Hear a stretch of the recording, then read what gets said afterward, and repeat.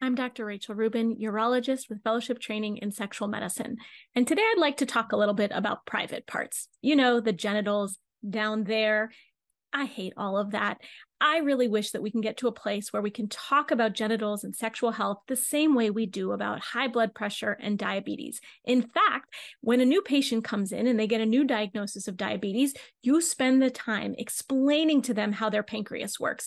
Good Lord, I don't remember all the details because I'm a urologist, but you explain the details of diabetes, how it works, why therapy is important, why treatment is so important, and how it's really important for quality of life.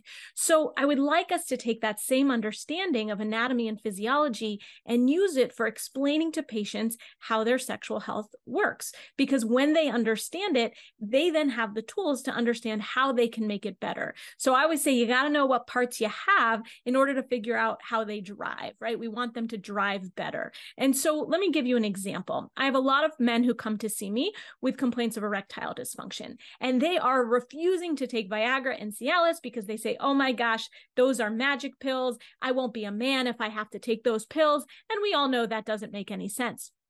And so what I do is I explain to them how their penis works. Sir, your penis is a muscle. The muscle does two things. It contracts and it relaxes, just like your bicep.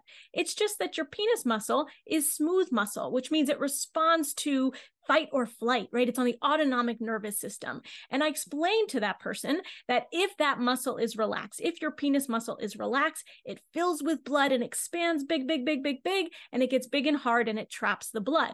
But when the muscles are contracted, when they are tight, it squeezes all the blood out of it, like squeezing out a sponge. And so the important thing, if you want to have good erections, is you need the muscle to relax, right? Relaxed muscle increases erections.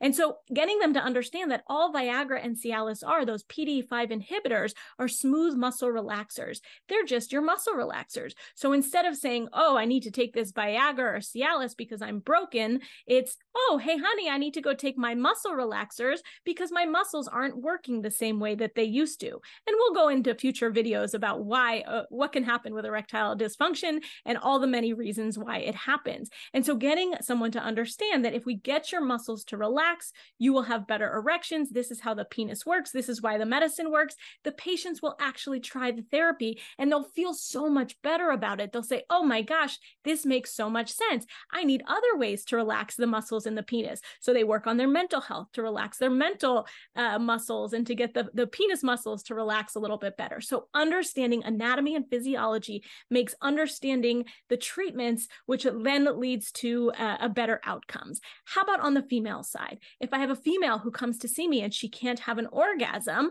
part of it is education and understanding anatomy and physiology. And so getting people to understand, okay, the clitoris and the penis are exactly the same thing. Remember, homologs. So the head of the clitoris and the head of the penis are the same. The clitoris has legs that go all the way down to the butt bones. So everyone is sitting on their genitals right now. Your butt bones connects to the bottom of your clitoris or the bottom of the penis. They each have legs called crura. And so when you get patients to understand where their anatomy is and how it functions, they will then understand how to maximize their quality of life. So for the clitoris, it's just smooth muscle, just like the penis that we talked about. When that smooth muscle relaxes, it engorges, it fills with blood. When you stimulate it, it can lead to orgasm for the majority of people. But wait a minute. The clitoris is not inside the vagina. It's outside. It's behind the labia majora. It's on top of, if you follow the labia minora up, you get to the head of the clitoris. And so getting patients to understand that, they then will understand that penetration is not the way the majority of people orgasm. And so using anatomy and physiology, I love pictures. I show everyone pictures in my office.